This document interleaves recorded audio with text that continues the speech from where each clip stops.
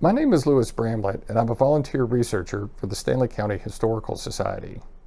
For the past 6.5 years, I've been managing the website for the Historical Society and the Facebook page for the Stanley County History Center.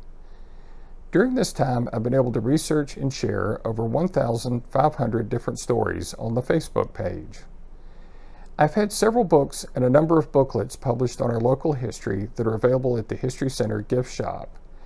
I have written short articles about the history of our buildings, businesses, and people of Stanley County for the Stanley News and Press since 2016. Finally, I have helped with the production of a number of short videos on Albemarle history that will be available in the near future. Today I'm going to share an expanded version of a presentation I did several years ago called They Did What? And I'll be sharing stories about people with connections to Stanley County. There are a number of people with connections to Stanley County with well-known accomplishments. In the business world, Eddie Crutchfield was the head of banking giant First Union, Bill Grigg led Duke Power, and Sharon Harris was the head of Carolina Power and Light. Other well-known people include Woody Durham, who was the announcer for the University of North Carolina sports teams for many years. Bob Harris was the voice of the Duke Blue Devils, and of course we can't forget country music singer and reality TV star Kelly Pickler. These people have some wonderful and impressive accomplishments, but today I'm going to share stories of people who have done interesting or unusual things that may not be as well known. Jack Price was born March 16, 1921 in Monroe, North Carolina.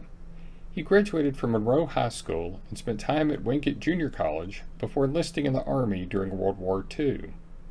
When he returned to the United States, Price graduated from Wingate and then later served in an administrative role at a hospital in Asheville. He next became just the third hospital administrator at the Stanley County Hospital when he was hired in 1955, and he served in that position until 1962. When Price left Albemarle in June of 1962, he first became the Associate Hospital Administrator, and in January of 1963 was appointed the Administrator of Parkland Memorial Hospital in Dallas, Texas. In November of 1963, Price was faced with the incredibly challenging task of managing the hospital through the turmoil of the assassination of President John Kennedy. After they were shot in Dealey Plaza, President Kennedy and Texas Governor John Connally were brought into Parkland. Just 2 days later, Lee Harvey Oswald was brought into the hospital after he had been shot by Jack Ruby. A few days after all the events were over, Price sent a letter to all of the hospital employees. It's an interesting recap of what happened. In the letter he pointed out that during the events, Parkland had served as the temporary seat of government of the United States and had become the temporary seat of the government of the state of Texas. The hospital was the site of the death of the 35th president and the site of the ascendancy of the 36th president. With the death of both President Kennedy and Lee Harvey Oswald, it had twice become the center of attention of the entire world, while at the same time it had continued to function at close to normal pace as a large charity hospital. Price closed the letter by praising the hard work and professionalism of all the hospital employees and staff. William Whitley was born in 1775 in what is now the Locust area of Stanley County. Late in life, he would tell stories about being a young child and that he remembered soldiers returning from the fighting of the Revolutionary War. In 1887, Whitley attended a July 4th celebration at Rocky River Springs near Aquadale. Due to him being 112 years old at the time, stories about this event made newspapers as far away as San Francisco. At his death in 1890, at age 115, Whitley was believed to be the oldest person in the United States. Having been born prior to the Declaration of Independence, he was considered the last surviving subject of King George III of England to have been born on American soil. William Whitley is buried at the George Barbie Cemetery in Cabarrus County. In the Aquadale area was a man named Joshua Hudson. He lived to be 99 years old and had quite a large family. Late in life, he was known to have had 23 children, 105 grandchildren, and at least 200 great-grandchildren. According to an article in the Southern Vedette newspaper from 1891, he never took drugs from a doctor, never was drunk, never saw a railroad, never saw a sewing machine, never saw a cook stove, never bought a bushel of grain, and never attended court as a witness or otherwise. As unusual as this may seem, his story does get a little more interesting. One of Joshua Hudson's daughters was Jane Swearingen. In August of 1956, she was featured in the Ripley's Believe It or Not comic strip that was published in newspapers all over the country. The comic states Mrs. Jane Swearingen of Albemarle, North Carolina, and her father had between them lived during the administration of every president of the United States. The father, Joshua Hudson, born 1796 when Washington was president, lived to the age of 99 and had 23 children. Mrs. Swearingen was born in 1874 when her father was 78 years old. At the time this was in the newspapers, in just 2 generations, Swearingen and her father had lived through the administrations of the first 34 presidents. When Mrs. Swearingen passed away in 1967, this unusual feat had been extended through Lyndon Johnson, the 36th president. There was once a veterinarian in Albemarle, Dr. William Harwood, who for a time was partners with his next-door neighbor, Dr. E. M. Martin. Dr. Martin had a daughter, Myrtis, who during World War II left Albemarle to work in Washington, D.C. One evening while waiting on a bus, she met Dawes Butler, who she later married. Dawes later had quite an interesting career. He was a voice actor and worked for Bill Hanna and Joe Barbera at their company Hanna-Barbera. Some of Dawes' more well-known characters included Quick Draw McGraw, Captain Crunch, and Yogi Bear. Now I'm sure you're wondering what this has to do with Dr. Harwood. According to Dawes and Myrtis' son Charles, back before they were married, his dad would come to Albemarle to visit Myrtis. Before Dawes could get to the door of her house, Dr. Harwood, who if you remember lived next door, would ask him to come over and talk. Dr. Harwood had a distinctive southern accent that Dawes remembered a number of years later when he created the voice for Huckleberry Hound. Hanna-Barbera later tried to claim that the voice was modeled after Andy Griffith, but Griffith didn't really become well known until after Huckleberry Hound was introduced, and the Butler family has always maintained that Dr. Harwood was the true inspiration. Over the years, there have been numerous people with connections to Stanley County who have been associated with Duke University and its predecessor school, Trinity College. Sports announcer Bob Harris, mentioned earlier, and All-American football player Bear Knotts are 2 of the more well-known. The story that isn't as well-known, however, is that there is a building at Duke University that is named for someone from Albemarle. Joseph Bivens was one of the sons of John Bivens. John owned a cabinet shop on 2nd Street in Albemarle, and at one time served as the mayor. J.D. Bivens, another one of John's sons, was an editor with several newspapers here in town for many years. Joseph graduated from Trinity College at the top of his class in 1896. He spent a year teaching in Roxborough, then spent a year as principal of the Albemarle Academy here in town. He received his license to preach in 1898, and due to his excellent reputation, he was hired as the first headmaster of the new Trinity Park High School that year. During his time as headmaster, the school did extremely well. Most of his students went on to college, and the majority of them chose to attend Trinity College. Joseph was married to one of his college classmates, Fanny Carr, on September 1st, 1904. When they graduated, he had just barely beaten her out for the honor of being valedictorian. After the wedding ceremony, they left immediately for Virginia Beach and spent just a couple of days there. On their return to Durham by train, when they were almost home, Fanny was asleep while Joseph received permission from the conductor to smoke a cigar on the rear platform of the train. While he was gone, the train failed to make it up a hill, so was backing up to try again. The conductor noticed a hat fly by the window, and when he looked out, he saw Joseph laying on the side of the tracks. When they reached him, he was dead. No one else had been on the back of the train, so the exact cause of his fall was never determined. Joseph had been extremely popular, so when a new dorm was built at Trinity Park High School in 1905, it was named Bivens Hall in his honor. The high school was closed in 1922 and the property was incorporated into Trinity College. A few years later, Trinity was renamed Duke University.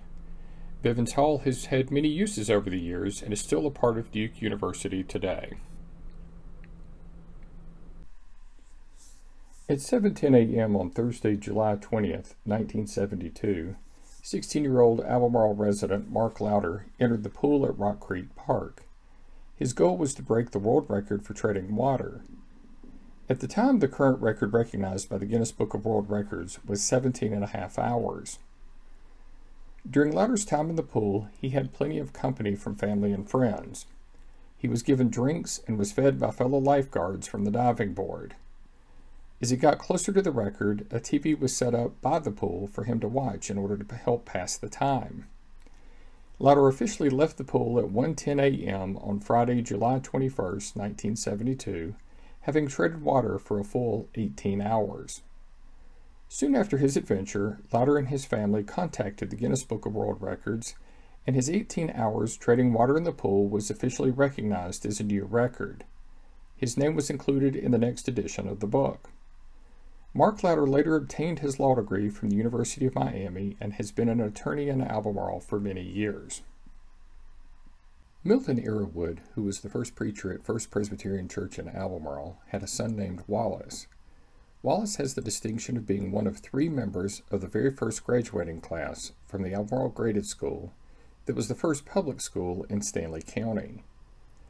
After graduation, Arrowwood left Albemarle to attend the United States Naval Academy in Annapolis, Maryland. He did pretty well at the academy and graduated 21st in a class of 62 cadets in 1904. Arrowwood's first assignment was to the battleship Kearsarge that was the flagship of the North Atlantic Squadron. This was considered an excellent post, as he very likely could have been assigned to a training ship or a gunboat in the Far East.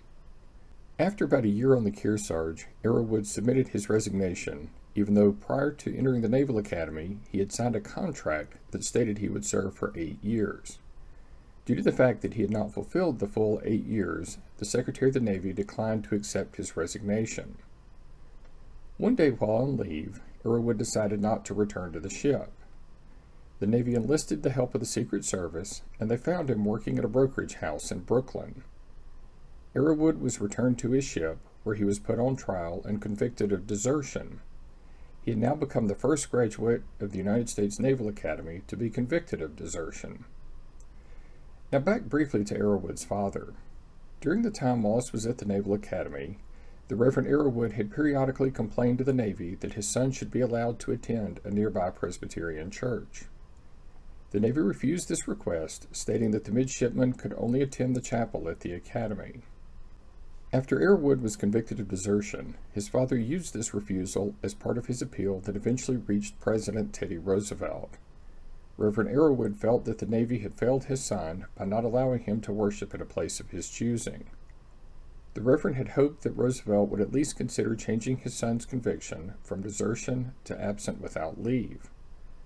Roosevelt let the desertion charge stand, so Wallace was discharged from the Navy and lost his citizenship. During the rest of his life, Arrowwood lived in a number of different states. He was married twice and might have been married to both women at the same time. At one point, while living in Chicago, he wrote books on large refrigeration equipment, and at another point, he owned a business that sold buggies and then later motorcycles in Atlanta.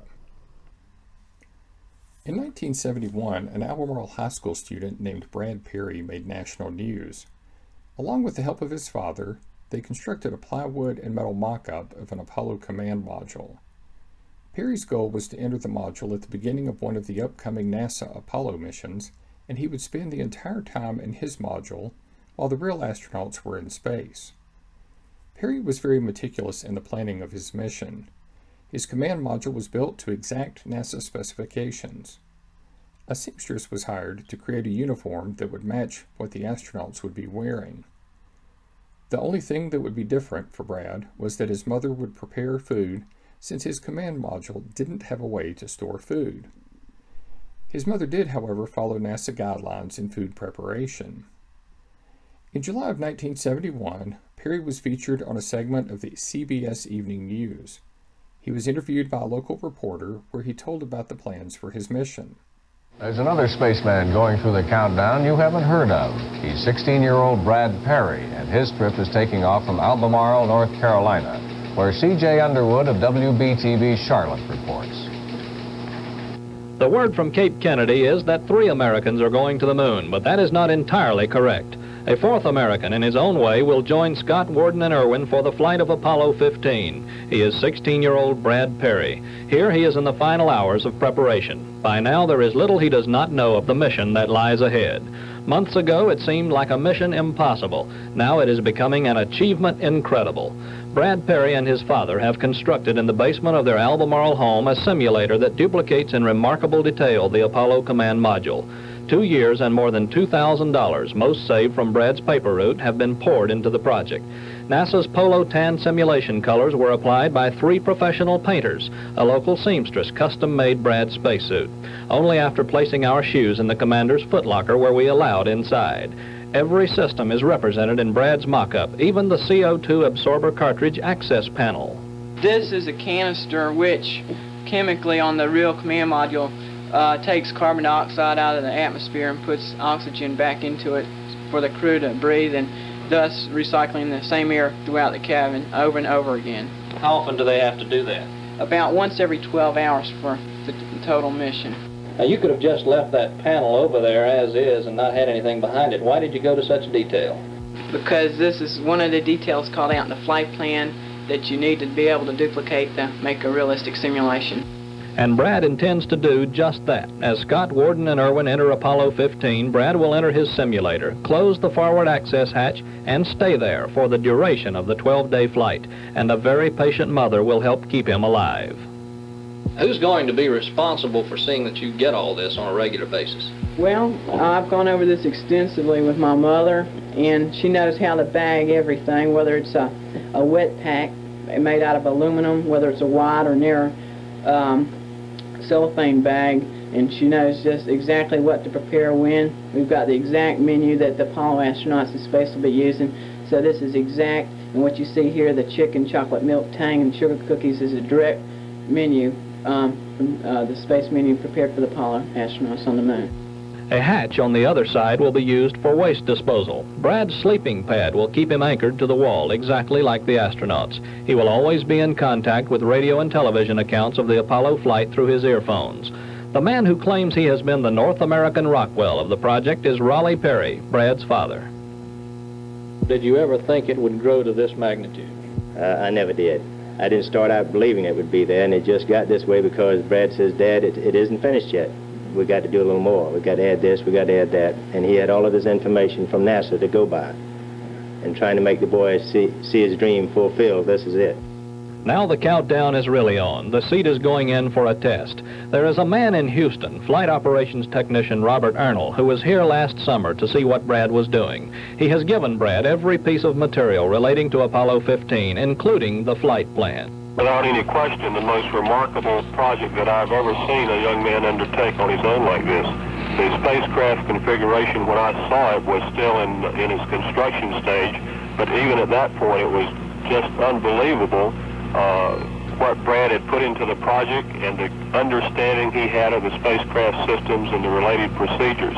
And 16-year-old Brad Perry insists he will not be bored during his 12-day simulated flight because I'll be too busy. You do want to be an astronaut, I assume? Yes, sir, if it's at all possible, and if not, I'd like to work as closely associated with the astronauts as possible.